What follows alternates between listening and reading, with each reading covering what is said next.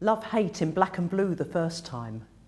Miss Carter wrote, "Tracy is a very bright girl, but she plays the fool like a veteran." That weekend, I tasted salt-sweet lust and lost my childhood somewhere along the beach. The boy was Darren Smith. It was damp dark, hair standing on end dark. I wore a black polo neck for weeks.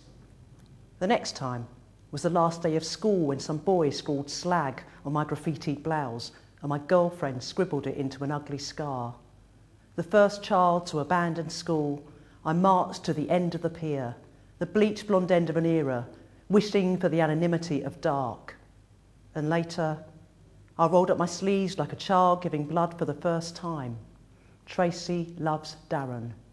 It was Girl Power, 1979. He was my aerosol boy, and the swelling inscription, my life boy. We lasted a month. The next time was Southend, 1980.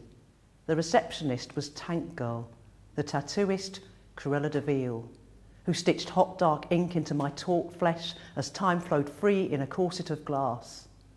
I was a child bride, married to the needle, and our child was the fine line distinction like girl, boy, a miracle of living flesh. Time was exquisite subcutaneous pain, and the end marked the beginning. A jet dark old gold tiger draped across my shoulder. No girl is fully dressed without one.